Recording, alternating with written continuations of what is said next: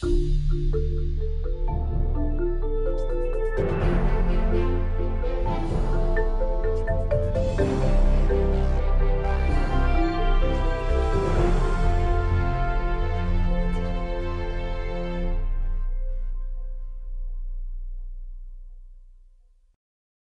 evening. I'm Kelly Gear-Ripken, National Chair of Women's Journey.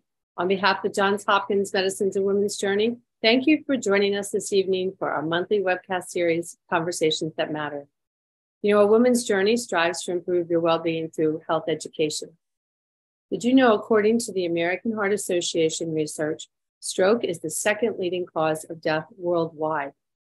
In the United States, stroke was the third leading cause of death in women, compared with fifth in men.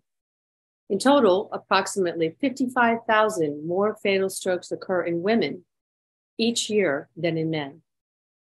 Tonight, we are joined by neurologist Dr. Elisabeth Marsh, who serves as medical director of the Comprehensive Stroke Program at the Johns Hopkins Bayview Medical Center. So please use your Q&A on your screen to ask your questions, and the doctor will respond to them after her 20-minute session of our conversation. And tonight, the webcast will conclude at 8 p.m. I want to take this opportunity to acknowledge and thank Johns Hopkins University's program, Hopkins at Home, for the production assistance. And you can visit their website for additional lectures and courses throughout the year. And now I'm pleased to welcome Dr. Marsh. Thank you so much. It's really a pleasure to be here. I'm looking forward to talking with you tonight a little bit about stroke, and particularly about the diagnosis, the management, and the recovery, thinking about factors that affect women. Like Kelly said, I'm Liz Marsh, and I'm an associate professor at Johns Hopkins. My lab actually focuses on post-stroke cognition and post-stroke recovery, and I'm very grateful to the NIH, as well as some grateful patients for enabling me to do the work that I do. We go. So tonight I want to take a few minutes first to talk about really the global impact of stroke. Kelly started to allude to this about just how prevalent stroke is and how really there's many opportunities from the prevention level at helping to prevent the signs and symptoms that lead us to this devastating disease that results in the need for recovery. But then I want to get into some of the sex-specific differences and talk a little bit about those etiologies of stroke that really affect women more than they affect men, and how we might think about prevention in these groups. Then I want to move into the prevention and management and talk a little bit about some of the issues like hormone replacement therapy and other risk factors that women are more prone to. And then finally, I want to end by talking a little bit about recovery and some of the issues that affect women and that I think about in my practice. So let's start with the impact of ischemic disease. Like we were saying earlier, stroke is really common and it's debilitating. It affects nearly 800,000 people in the United States every year. And while we've moved down, we're now the fifth leading cause of death in the United States. We were the fourth, so it's a good direction to be going in. It's still the leading cause of long-term morbidity because the deficits that it leads can really impact people's lives. And it results in a lot of money in healthcare expenditures, lost wages, and cost. And why is that? Well, it's because the risk factors are so common in our population: high blood pressure and diabetes, high cholesterol, smoking, and as we get older, atrial fibrillation. Things that people commonly have as they get older in medicine are the major risk factors for stroke. And that's whether you're a woman or a man. So surprisingly, stroke isn't more common in men. I know we might think that, but actually over 50% of strokes occur in women. So 3.8 million women will be living in the United States currently with a stroke, as opposed to 3 million men. Still high numbers on both counts. And there's two types of stroke. There's the blood clot, where it blocks a blood vessel and no blood gets to the brain. That's called an ischemic stroke. And then there's a type of stroke where the blood vessel bursts and there's a hemorrhage in the brain, a hemorrhagic stroke. And both of these types, while hemorrhagic stroke is more rare, the rates between men and women are similar. Women do tend to be older when they have their strokes. We know that women often outlive men. And this may be one of the reasons why they're actually more likely to die of a stroke, but not necessarily in the hospital. It was mentioned earlier that it is the third leading cause of death in women.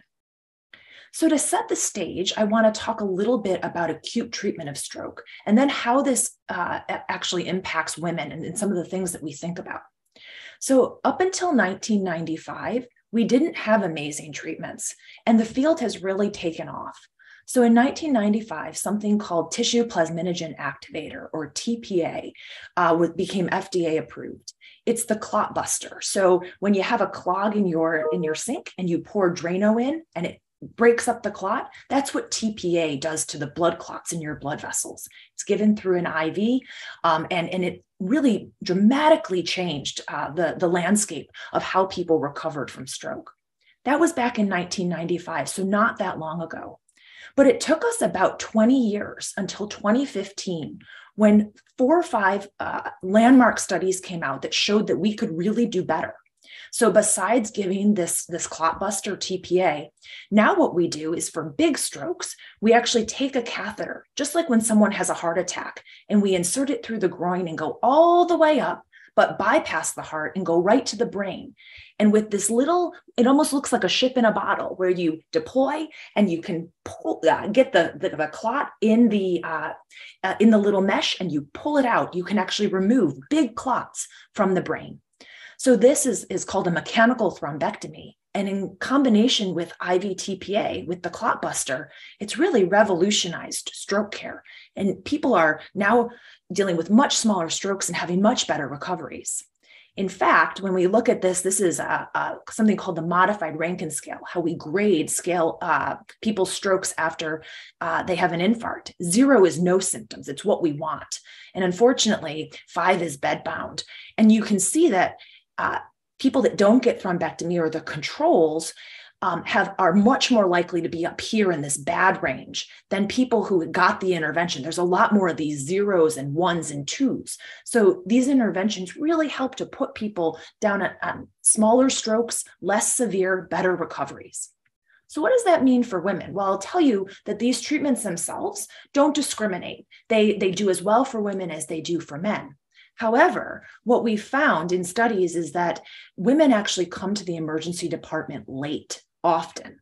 And the problem is that you can really only give some of these treatments early in the course, because as the brain infarcts, there's a risk for bleeding when you give these treatments. So we want people to be seen in the emergency room and given this IV TPA within 4.5 hours of having their symptoms. And oftentimes women come in too late.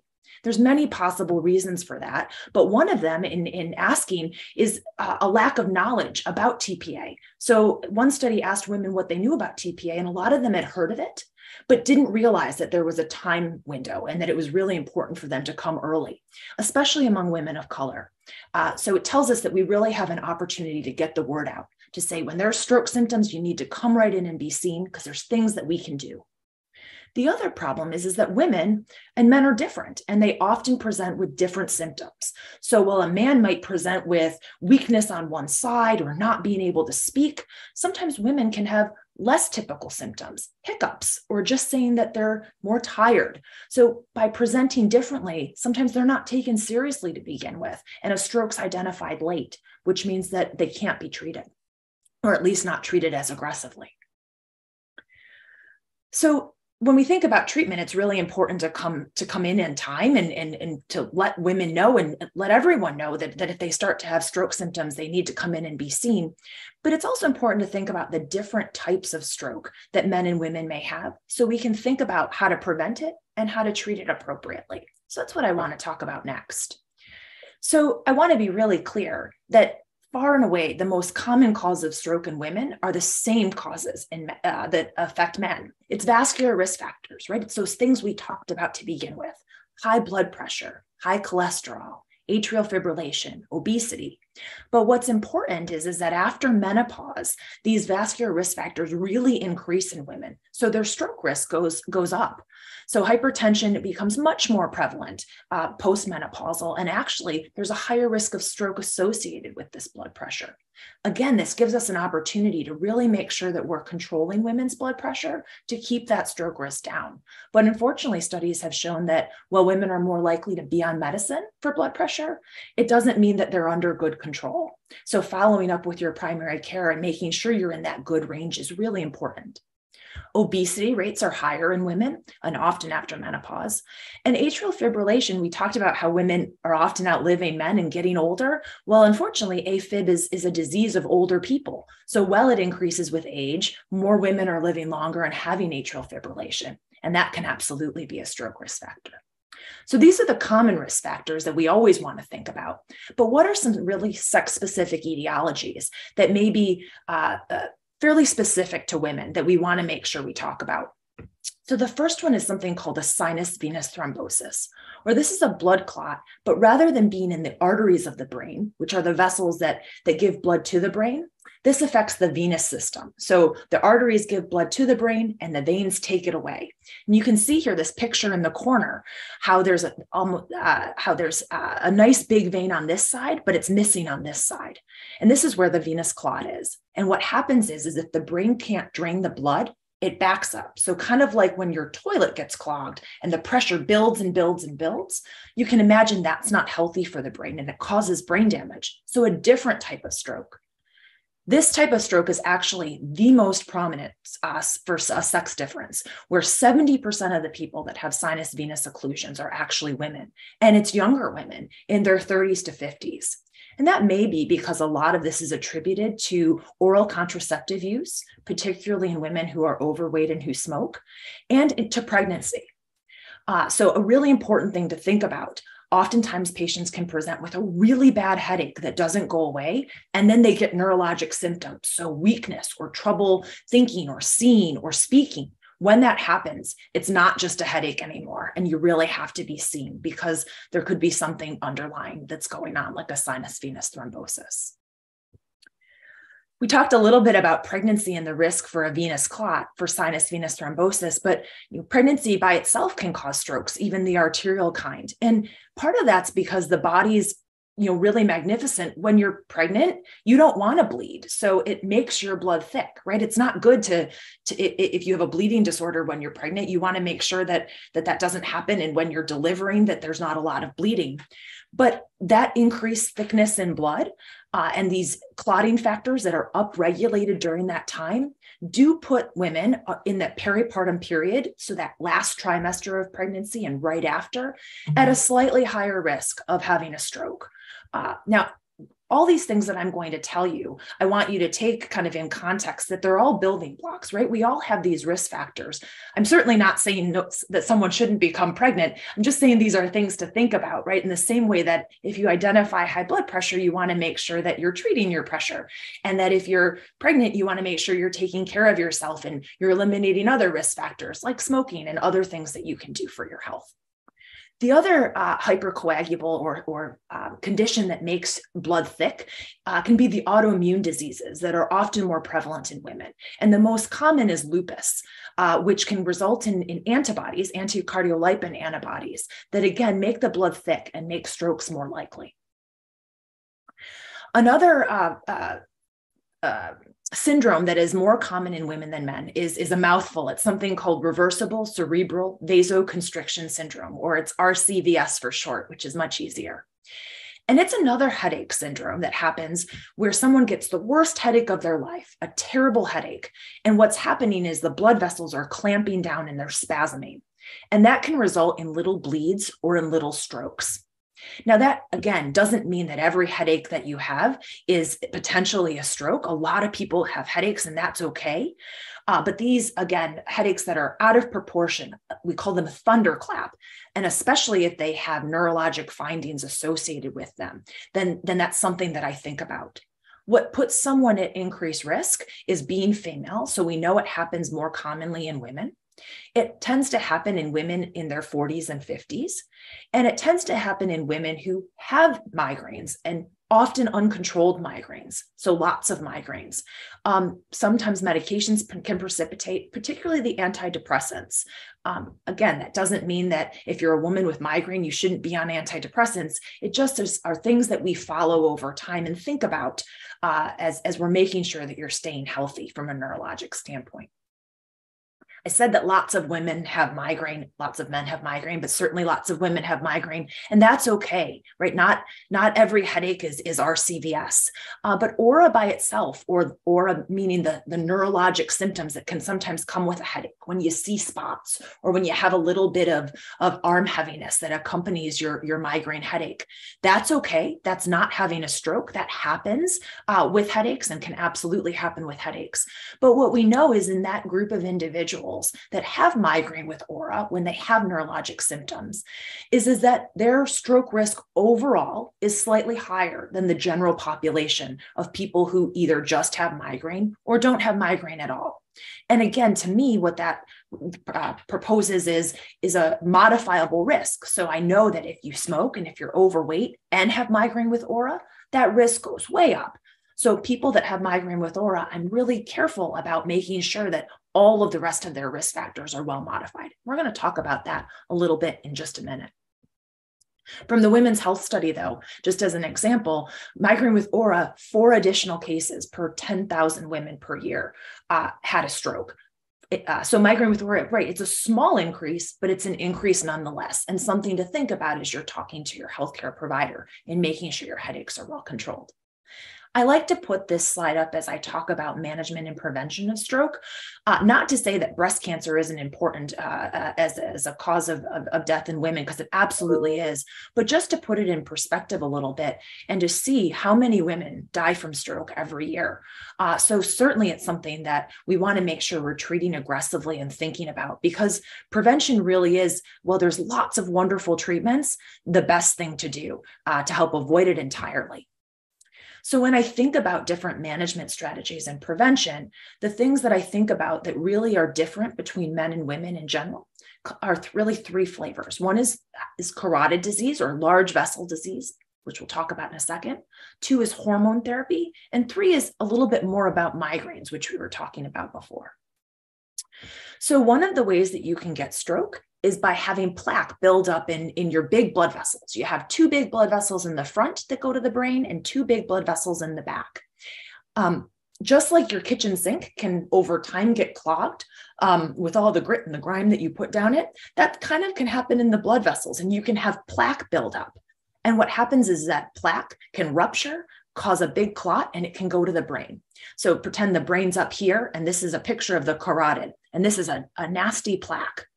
What we know is that women, this happens less frequently than men, so it's more likely to happen in a man than in a woman, but both benefit from surgery if this is found and if they've had a stroke.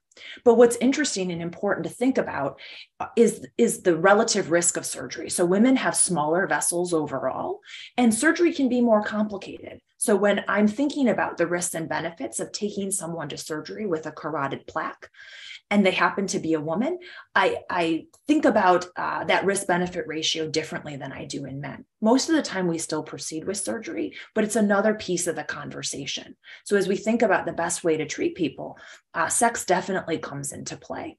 And sometimes we'll opt for medical management as opposed to surgical management based on that risk. Something else that's really important to think about when we think about management is oral contraceptives, both the oral contraceptive pills in younger women and hormone replacement therapy in older people. And this really, has been looked at for a very long time. You see lots of studies that I've listed here. From the 1960s to the early 2000s, studies were showing fairly consistently that with oral contraceptive use, there was an increased risk of stroke. But then we had the Women's Health Study that came out that was a really large cohort study in Sweden from the 1990s to the early 2000s. And interestingly, it didn't find an association. So kind of what was going on and what's happening. I think this study from Denmark really did it best by trying to break it down into the level of hormone. So what we found out is that higher levels of estrogen can absolutely significantly increase your stroke risk. So it's not the progestin. We know that really doesn't increase stroke risk, but the higher levels of estrogen are certainly associated. The good news is that the low dose pills don't seem to have nearly as much increased stroke risk. Now, similar to migraine aura, The low dose pills still have a little bit of increased risk. And that's where it becomes a risk benefit discussion, right? So if somebody needs oral contraceptives, they have heavy periods, or they have a reason that they need to be on them, that's absolutely fine. The stroke risk relatively is quite low. But if you add to that person high blood pressure, smoking, diabetes, obesity, then all of a sudden those things are starting to ramp up your stroke risk overall. So it's another piece of risk to think about as you're thinking about the best way to help prevent a stroke. The same is true for hormone replacement therapy. So I told you that after menopause, the stroke risk is higher because there's a lot of vascular risk factors. But in noticing that made people think, well, I wonder, before we had all of this data on oral contraceptives, if hormones were actually good, and maybe we want to give hormones back to help decrease stroke risk. So there were 2 randomized controlled trials to actually look at this and say, if we give hormone replacement, can we actually protect the heart and the brain? And unfortunately, they found that this just wasn't the case, and that similar to the oral contraceptive studies, hormone replacement therapy doesn't. Some have shown that it may be again slightly increase your risk for stroke, but it certainly doesn't help it. So the bottom line is that we like low dose estrogens rather than higher dose, but that we always have to weigh the risks and the benefits based on the symptoms people are having that require them to have hormone replacement therapy versus the rest of their overall health and the risk for stroke. And low is always better.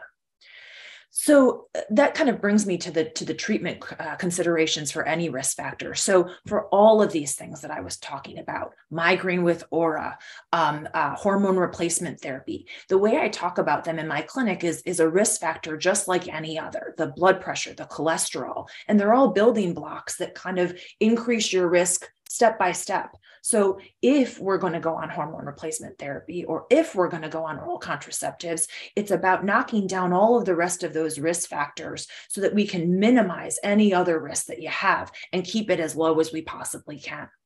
And that's really how oftentimes I'll put people on a small dose of an aspirin, again, to kind of take off some of that risk and think about other ways that they can reduce it further. I want to talk for just a minute about uncontrolled migraine. So I told you that it's a risk factor for RCVS, and that we know that migraine with aura can increase your stroke risk in women. And this is just some nice data that shows that. So it's a busy slide, but these are people that have headaches less than once a month, and these are more than once a week. So a lot of headaches over here and not as many over here. And you can see when we go to the ischemic stroke, the risk that it goes up from 0.8 to 1.3. In this migraine without aura, and in migraine with aura, 1.9 times versus 4.25. So people that are having more than weekly headache that have migraine with aura, their stroke risk is quadrupled compared to the general population. So if we can get that headache frequency down, we can make a huge impact on their stroke risk. It's really important. I want to end or spend the rest of the time today talking a little bit about stroke recovery and about how that can be different for women than men also. So unfortunately, studies have shown that women actually have less favorable functional outcomes after stroke. And that can be for lots of reasons, but some that have been listed is because they're more likely, because they're often older, to be widowed or living alone prior, so doing well, and then they have a stroke and now they're not doing well anymore. And that makes them, overall less likely to achieve their independence in their activities of daily living. That's what ADLs stands for. And they're often less likely to be able to be discharged home safely because there either isn't somebody there or they're not able to take care of themselves. We're going to talk in just a minute too about how recovery stroke can really affect people's mood and fatigue, and how that can be really amplified in women as well. This study, though, shows that when they looked at a large group, women were older and more likely to have diabetes, but less likely to have heart disease or smoke than men that had strokes. And that, again, they were less likely to have independence. And they were more likely to report problems with things like thinking and energy. So we looked at this in my clinic a couple of years ago, because like I said, I'm very interested in recovery and in looking at differences between men and women. So just over a year, over a 14-month period, we looked at 100 of our patients that returned to clinic about a month after their stroke. And we administered them this scale that asked the things that they were having trouble doing. How hard is it for you to do these things, to climb stairs, to understand feelings of others? It's important to show that on the NIH stroke scale, which is a measure of stroke severity where points are really bad. So, minor strokes are strokes around 3.9 to 4. It goes up to 20 or higher. Those are big strokes. So these patients had relatively minor stroke, were doing relatively well. They were in their 60s, and about half of them were women. And about 40% were on an antidepressant, because that's really common to have depression after stroke. So what our study found is that, unfortunately, despite these low severity strokes, these low NIH stroke scales, lots of patients reported a lot of problems on that behavior scale. So even though they looked pretty good and seemed to be doing well, they had a lot of problems doing common things and really reported a lot of depression and fatigue. And this it didn't matter whether you were a man or a woman as far as how many of these problems you were having, but we definitely saw a sex difference with respect to energy level and fatigue. So part of what I wanted to do in my lab is understand the brain changes that may underlie this, not only for my patients in general, but in men versus women. So what we've been working on is something called magnetoencephalography, which is kind of a cross between an MRI scan and an EEG that shows the brain waves. And it lets us see in real time where signal is going in the brain. And what we were able to do is we were able to take controls who didn't have a stroke, and we were able to put them in the scanner. And this is what a normal brain looks like, where there's information and crosstalk back and forth. And this is at the first visit. Look at what's happening with the stroke patients. And this doesn't matter whether they're men or women. They have far less connections. But over time, as they get better, the controls stay the same because they still haven't had a stroke. But the stroke patients start to, as they improve, look more like the controls. So they get some of this crosstalk back. So it shows how they're starting to recover. Now, we were looking for sex differences to see if men recover differently than women with their brain activity. And so far, though we need to do some larger studies, we haven't seen any of those differences. So it looks like there doesn't seem to be a big difference in the recovery from that way. But what we do know, like I was saying, is that there are some things that women certainly have a harder time with, and both mood and fatigue, as well as this fuzziness and this thinking problem, seems to be one of them. And because of that, we've actually designed 2 trials that are looking at ways we can make this better, right? So if people are having trouble with concentration and mood and thinking, one of the things that we've been looking at is mindfulness. And mindfulness-based stress reduction is kind of a combination between meditation and yoga. And for lack of a better word, it exercises the parts of your brain that are important for both thinking as well as for attention and those types of things. And what we did is we randomized people to this mindfulness versus a stroke support group where they just go and they're interacting with people. And the thought is can we exercise those parts of the brain that are needed to combat some of this fatigue and exhaustion and the depression and the mood and the frontal lobe fields. Mindfulness-based stress reduction, like I was saying, really dates back to ancient times. And it's great because it doesn't involve any medication. It's just sitting there and really training your brain to exercise these areas. It's actually gaining popularity to treat anxiety and depression. So we were hoping it was really going to work with stroke patients. It's already used actually in diabetes and migraine, and they've even used it in a small set of people with Alzheimer's disease. And believe it or not, the Buddhist monks, when they after they meditated for a significant period of time, they used an EEG and could show differences in the brain in those areas that affect stroke patients. So we thought maybe that this would be helpful.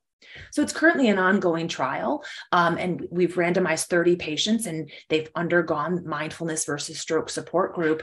And what we're doing is we're not only looking at them clinically, but we're seeing whether their brain activity on MEG changes over time. But if this is effective, it may be a good way to really help, particularly women, with some of the issues that they have with recovery.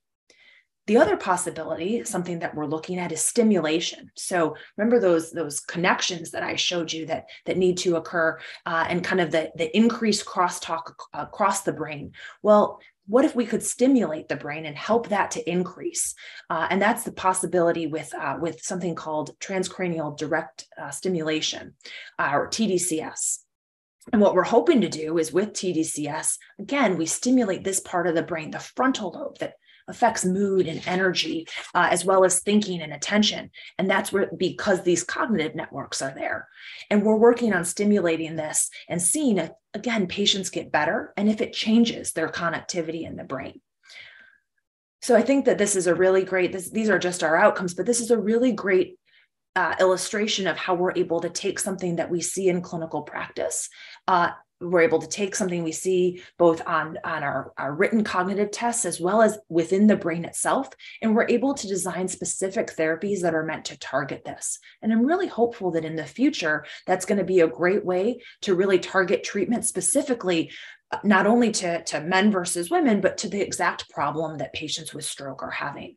So I'm really excited about this work, and I think it will really make a big difference in stroke recovery. So to wrap up, before I take questions from you all, I really just want to put a point on it that stroke is really common. And it's really important to remember that it can present differently in women, but it's really important to be picked up right away, because that's the best time to be able to treat it and to be able to make those strokes as small as possible, because the small strokes really recover the best, although it still can be difficult. And while the same vascular risk factors are important in women, especially after menopause, there really are some sex-specific differences too. So pay attention to those headaches, and certainly if there's any neurologic symptoms associated with them, it's important to have those checked out. But thinking about hypercoagulability and times particularly like pregnancy, where that may be an issue, is important. Treating your headaches and treating those well is going to be really important to again, keeping down that stroke risk. And then when, unfortunately, patients have strokes, thinking about them and how hormone replacement therapy or migraine headaches may need to be addressed and managed is incredibly important. And finally, focusing on recovery and understanding that, men and women really do have different social support and different needs during their recovery. And that's incredibly important to think about as patients are getting better. But that women often will have post-stroke depression and fatigue. And we may be able to tailor to both groups treatments that are really able to be personalized to exactly the problem, now that we're better understanding what's going on in the brain after stroke. And with that, I'll stop, and I'd love to hear questions from you guys. Great. Thank you so much, Dr. Marsh. A lot of valuable information and important to really get to the bottom of this, because I think a lot of people walk around and they'll get headaches and all that and can get scared by it. So you've cleared up a lot of those questions that people might have. But before we get started, as a medical director of the Comprehensive Stroke Program at Johns Hopkins Bayview Medical Center, do you see, does your clinical research focus on strokes and outcome and recovery? The question is, do you see a gender difference and differences at play in stroke prevention? So, I think that in general, the same preventative strategies are important. So seeing your primary care doctor to make sure that your blood pressure is under control and that your cholesterol is under control, that you're not smoking, that you're eating right. Those are important whether you're a man or a woman. Some of these other things that we talked about, so out of control headaches, autoimmune disease that tend to affect women more frequently than men, are other opportunities to make sure that you're really keeping stroke risk down and maximizing your neurologic health. So in general, many of the risk factors are the same, but we think about a few other additional preventative strategies for women. And the recovery, which you went over as well, the recovery is slightly different as well between men and women. Yeah, well, overall, it does look like the brains are recovering from a mechanistic, from a connectivity standpoint, very similarly. We certainly clinically see, and some of this is social factors, but that women do have both different symptoms with respect to mood and fatigue, but also the support they have at home and who's able to help them and kind of rethinking that family structure. And that can make a big difference. Would it have anything to do with hormones, just in the fact, women have, more estrogen and progesterone as opposed to, men having more testosterone? Does that make a difference? That's a great question. And I don't think we've fully as far as from a recovery standpoint, I'm not sure that we've fully fleshed that out. There are definitely people that are interested in understanding the hormonal effect on recovery. We certainly know that the neurotransmitters have an effect on recovery, although we're not exactly clear what that is either. So we know that the different chemicals certainly have something to do, or potentially something to do with who gets better and how they get better. Right. But we still have a lot of work to do from that front. Right. Because especially when you're talking about women, postmenopausal women and stuff, and they're worrying about taking hormonal replacement. And there's the good and the bad of it, right? Absolutely. Greatly discussed. And so hard to say, I would guess, because yes, hormone replacement, I believe can help your brain function, just to some degree as women are losing estrogen, and I've heard anyway that women can kind of get this brain fog with lower estrogen and stuff. So that, wondering if there's a connection there when a woman the estrogen is too low or something like that. No, that's a really valid no point. estrogen, minimal estrogen. Absolutely. And I think that there are people that are very interested in what happens with hormones at that stage also. And I will say, I think you brought up a really fantastic point. There isn't always an exact right answer. I've had many people sent to me after a stroke where they've been told that, oh, you can never be on hormone replacement therapy. And They're absolutely miserable. And while it is true that hormone therapy increases your stroke risk, and we absolutely have to talk about that and figure out what's right for you, being absolutely miserable and having no quality of life because of some of the other symptoms that are affected by menopause, that to me is not sustainable either. So I think having that conversation, what is your stroke risk? How can we do other things to eliminate that? How can we drive that down, but keep your quality of life as good as possible? What are the other options? Those are important things. People get really scared after a stroke, which makes me happy. It's good that you're thinking about those risk factors, but we have to do it in a context where we're also thinking about other aspects of quality of life. Yeah, quality of life. Got it. Which leads us to this question by Lisa on this. So, can you get an MRI or a CAT scan? And I know that normally they do, what is it for the brain, not the EKGs or... Oh, an EEG. The EEG. But if you are someone who happens to have headaches, can you get those? Like, let's say you walked in, her question is, you get it today. Can you have a stroke tomorrow? Meaning, okay, said they didn't find anything, but is that foolproof? I think is her question. So that's a great question. So an MRI is only a snapshot in time, right? It tells you exactly what's happening at that time. So the short answer is yes, but I don't want you to worry about that. What I want you to take away from that is that most headaches are benign, but it's important to meet with your primary care or your neurologist and to talk about your headaches. And to most people will have migraine, and to talk about how to get those under control. When you should be concerned, though, is if this is a different type of headache, a terrible type of headache, the worst you've ever had, and one, it either doesn't go away or it's accompanied by other symptoms, especially if you've never had those symptoms before. So like I said, sometimes people will have migraine with aura and they'll get flashing lights or they'll get numbness in their arm, and that's okay. But people tend to have the same aura and they get an aura and that's their migraine and that's all right. But if you've never had symptoms with your headaches before and all of a sudden you have symptoms, that's something that you need to contact your doctor about right away. And because that's something different. And well, sometimes it is just fine and migraines can change. It can also signal that there's something else going on. And it's important to get to the bottom of that. So Dr. Marsh, how would you know the difference then between a stroke and an aneurysm? Oh, that's a great question. So in general, to be honest, strokes don't hurt. So what will often happen when someone has a stroke is all of a sudden their arm, so the major signs that I always tell people, the easy thing to think about is FAST, if you can't remember anything else. F for face, A for arm. So you think about weakness of the face, of the arm and the leg. You think about vision, being able to see and walk, and speaking. That's S in FAST. And the T is time because it tells you to get to the ED. So when you have symptoms that just come on right away, often strokes don't hurt. Aneurysms, when they burst, blood hurts. It's irritating. It hurts the brain. And that's when you'll get the worst headache of your life. So again, bad headaches with neurologic symptoms could be RCVS. It could be an aneurysm.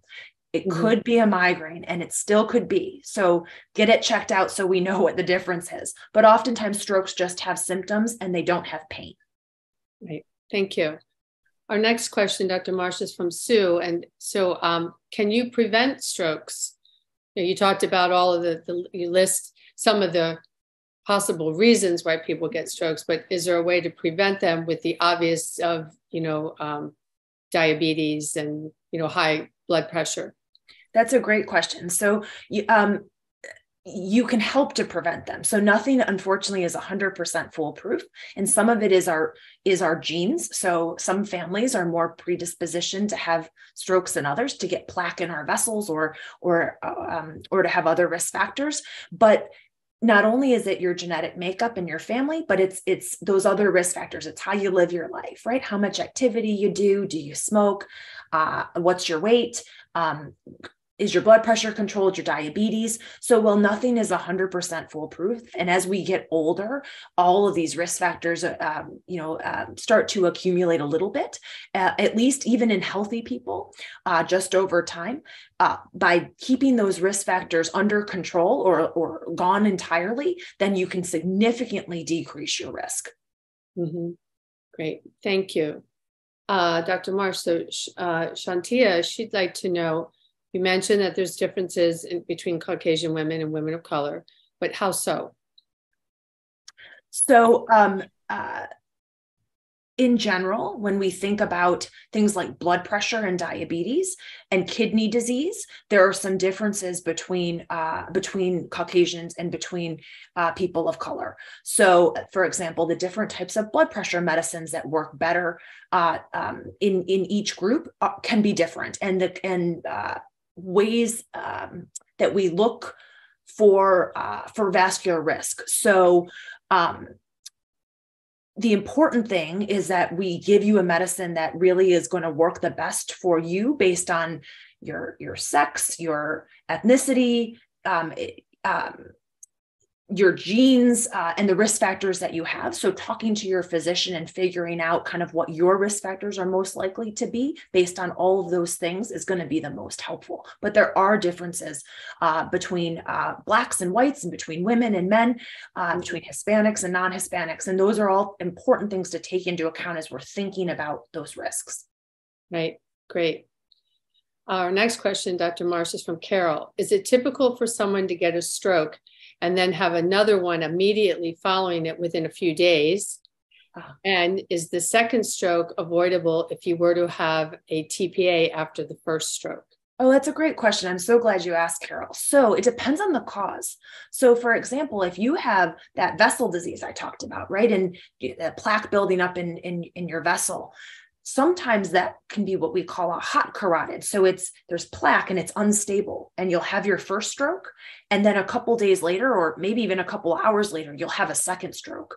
That's why it's incredibly important to go right to the emergency room and to get worked up for the cause, because sometimes we can start treatments, and whether that's TPA or other things, that will help to prevent that second stroke from happening. But that's a fantastic question. That's why one of the reasons we want you to go to the hospital so soon is so that we have the opportunity, if the stroke starts small, to prevent a bigger stroke or to prevent a second stroke from happening. So will strokes just continue until you get help, or is it one? It can be two. Is there any way that they'll just stop by themselves, or do you have to have? That's a great question. Yeah, no, that's a great question too. It depends. So the problem is it depends on the size of the blood vessel that's blocked. So when you clot a blood vessel, the area that it supplies starts to die. And it does so in a predictable pattern, like a pool, when you drop a pebble in a pool and it slowly gets bigger and bigger. And what happens is the longer that blood vessel is blocked, the bigger the pool gets.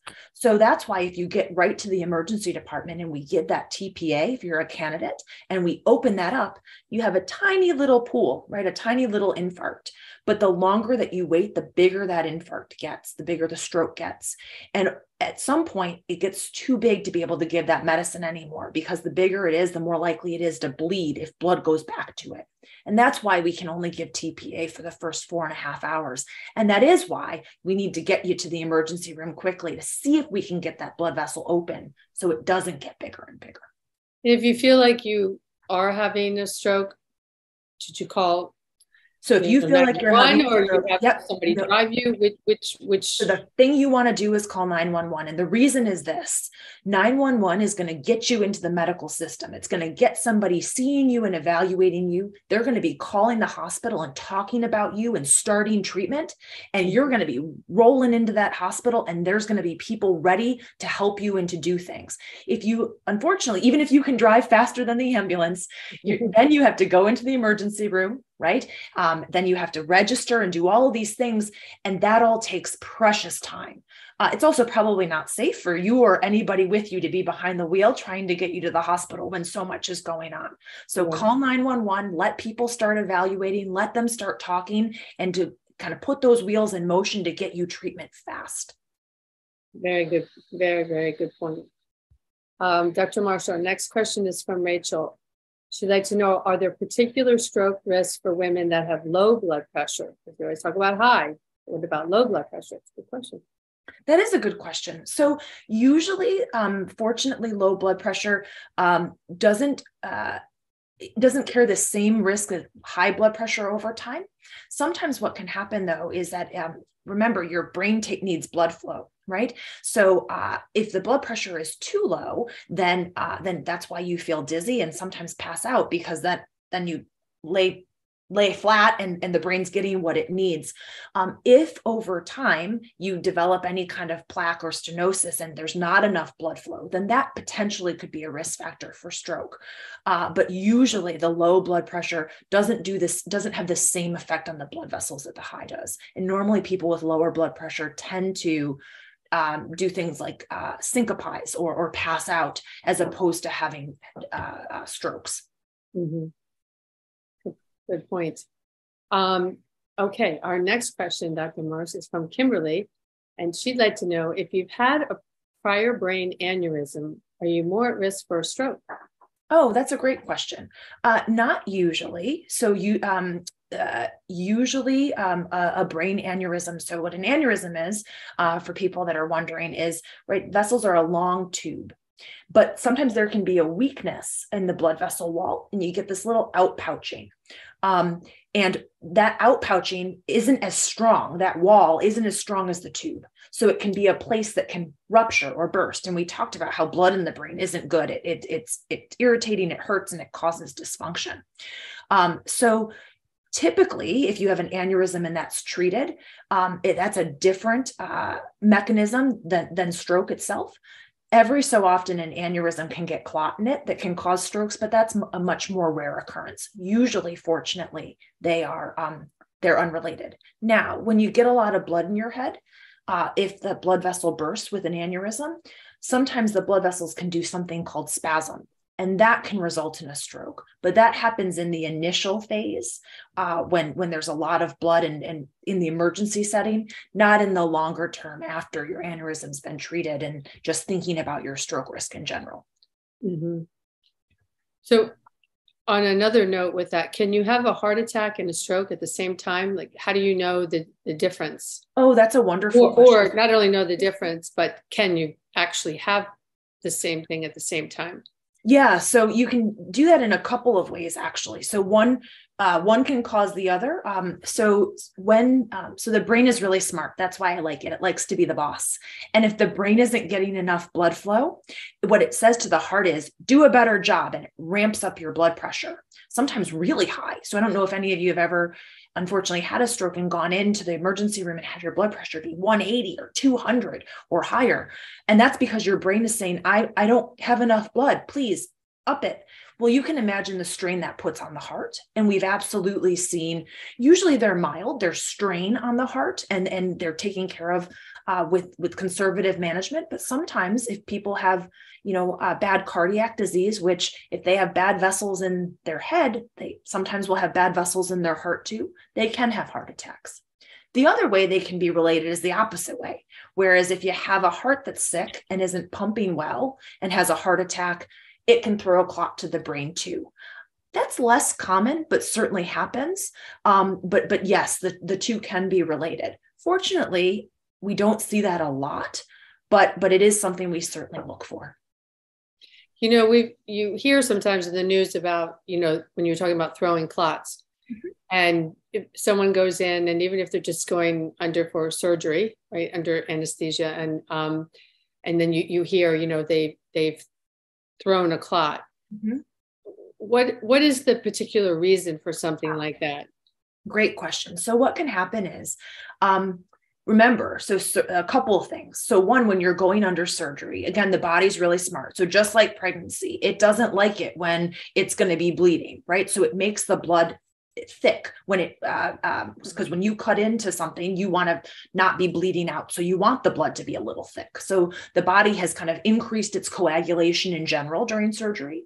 But then what also can happen is surgery is a stress on the body, and that can predispose people to something called atrial fibrillation or arrhythmias. So that when your body's undergoing surgery, your heart, rather than beating, it kind of shakes and it goes boom, boom, boom, boom. So your pulse isn't regular. And what happens is without that nice, consistent beating, clots can build up and go to the brain. And that is a way that you can get a stroke during that perioperative period, that period of surgery. So those are the two most common. Either the blood itself is kind of a little bit thicker because of surgery, or because you have an arrhythmia, atrial fibrillation during the procedure. The nice thing, you're being monitored at that time, so they're hopefully right on top of it. And yeah, we absolutely will go back and look at those records and say, oh, did we see an arrhythmia? What's going on? Absolutely. So that kind of goes into our next question from Renee, who's saying, so if you have AFib, is this a precursor for a stroke? Wonderful question. Thanks for asking. So the answer is it certainly is a risk factor, and it needs to be modified. So what do I mean by that? So the good news is there's lots of potential treatments, and you should talk to your doctor about whether aspirin or a more strong blood thinner. So you might have seen advertisements on TV for the DOACs for things like apixaban or Xarelto or warfarin. So deciding with your doctor based on your other risk factors, which of those is the best for you, will help to minimize your risk of having a stroke. But yes, atrial fibrillation is absolutely a stroke risk factor. Interesting. So if you have that, mm-hmm. you obviously tell your primary care physician, so they're staying on top of that. Mm-hmm. So should everyone take a small dose of aspirin if you're over the age of 45? That is the hot question of this year. So it used to be that we thought, not too long ago, as in like maybe 6 to 12 months, that we used to say that if you were over 65 and you were a man, that an aspirin a day was good for your heart. And if you were a woman, an aspirin a day was good for your brain. So greater than 65, everybody's on an aspirin. Lately, what's come out is that, while that is true, there is a benefit. At the same time, aspirin isn't totally benign, right? You can have GI upset, you can have some bleeding. So there is risk involved. So then it becomes, okay, what's the risk benefit? So from my perspective as a stroke doctor, if you've had a stroke, then yes, you need an aspirin or something equivalent. That's very different. But for someone who's never had any of those, just being 65 does not mean that you need to be on an aspirin. Is there a downside to being on the aspirin? Because I would think most people, I know my friends, when they hear, everybody say, I take an aspirin a day, but is there a down other than that it might hurt your stomach, but any other? So there is potentially the increased risk. So some people have bleeding they'll either have bleeding in their stool or they'll have bleeding in their urine. So you can have some increased bleeding risk with aspirin. Those are the main complications that I think about. It's not usually bleeding in the brain, thank goodness. It's usually in your stool or in your urine. But yes, there's at least enough bleeding risk that it makes you think about whether or not an aspirin is right for you. And again, talking to your primary care about the risk factors that you have for cardiovascular disease and for stroke, and deciding whether an aspirin is right for you. But in general, not everyone is going on an aspirin. It used to be, again, kind of, I'm 65, an aspirin it is. And that's just not the case anymore. Right. And also you're between social media and what's on TV, all the advertisements, all this and that. You just don't know anymore. I know. You really There's don't know information. Yeah. And I think that's why it's so important. One, why we're doing these webinars and talking to a professional here, that it really is important to go to your primary care, or even if you don't have a primary care, go to a patient first, type of place, but someone that, that you're telling them, these are the medications I'm on, and the importance of all of that, and just cross-referencing and all that, as opposed to, I hear so many say, oh no, I'm taking this because I read it, I heard about it on the news or on social media. And, to your point that, it's just very dangerous. I would think that you just don't know. And it is. How do you know what's good information? There's so much out there. How do you know what to listen to and what not? It's good, it's bad. It's like those commercials they used to have for milk, right? Milk, it's good for you. It's not good for you. I don't know if it's good for me or not. And that's kind of what's happened with aspirin. So absolutely having that conversation with your primary care or your neurologist is a great idea. Again, many people benefit from an aspirin, and it can help with a lot of different cardiovascular and stroke risk, but making sure that it's the right medicine for you to be on is also a good idea. Sure. Great. Thank you very much. Dr. Marsh, Barbara would like to know, would it be obvious to providers that the patient has had a stroke during surgery? And I know of patients whose stroke was not identified until family noticed symptoms after surgery. I suppose anything's possible. Yeah, so that's a great question, Barbara. So, during the problem is that when you're waking someone up, right, from surgery, sometimes they can be groggy, and yes, hypothetically, you should see, right, like we talked about, that weakness or slurring of speech. But sometimes as people are waking up, you wake up a little bit funny, and so it's not always readily apparent. And sometimes it does take that family member to say, he's not talking right. And then to realize it's not because anesthesia is still going on, it's because there's something else going on. So usually those things are caught, but it's always good to be an advocate for the person that you're with, and making sure that you're asking those questions if you're concerned that there could be something. Of course. Yeah, makes sense. Thank you for that. Dr. Marsh, a question from Anne. What's an example of a brain activity that exercises the mindfulness you're looking for? That's a great question. So what is the best activity to do for your brain? Like, we don't know, but I'll tell you what I do know. What I do know is the brain is like anything else, right? Think about if you don't go to the gym for a month or more, right? The body gets lazy, so does the brain. So COVID was really bad for our brains because everybody was in their house by themselves, isolated and not engaging, not doing things, right? I can't tell you the number of people that have come to me with thinking problems because they've been alone for the last 2 years, right? So anything that you do that engages your brain is better than nothing. And what I tell people is, listen, I can tell you to do Sudoku, or I can tell you to try mindfulness, or I can tell you to do all these things, but I want you to pick something, one, that's challenging for you. So what are you having trouble with? And set that as a goal to do better. And two, something you're going to do. Because if I assign you something and you hate it so much you never want to do it and you don't do it, that's no good for you. So picking something that's challenging enough, but that you enjoy doing, and doing that is both good for, goal-directed behavior and feeling like you accomplished something, but also, again, engaging that brain and getting it working. And that's the most important thing. We don't have the fantastic I'm working on it, but we don't have the fantastic answer exactly what that best pill is, what that best magic treatment is. But right now we know it's engaging the brain and doing something. That would be nice, coming up with that, but you will one day. We'll work on it. So I would imagine then, going into our next question then, but from Jenny is, how important is sleep to prevent stroke? So sleep is important both to prevent stroke, but also in stroke recovery. So I talked about engagement, but I should also talk about rest. So right after a stroke, the brain is part of that fatigue that people have. I really believe is because the brain's trying really hard to recover, right? And that's exhausting. So you have to work it, right? You have to exercise it, but you also have to rest it. So sleep is incredibly important in that recovery period. But it's also important, to your point, in, we know good sleep is important to maintain good health in general, right? So sleep apnea is the thing that we think about the most.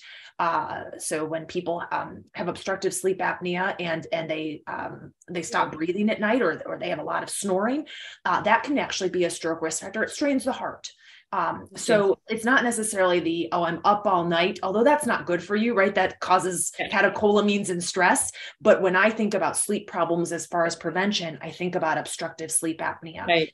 And Dr. Marsh, I hate to cut you off, but we're at that. Can I go over time? No, we're at that magic 8 o'clock hour. And, but I want to thank Dr. Marsh so much. Thank you for speaking with us this evening. A lot of wonderful information. And she's graciously agreed to respond to any of the unanswered questions. So you'll receive an email in a couple of weeks with outlining the questions and answers.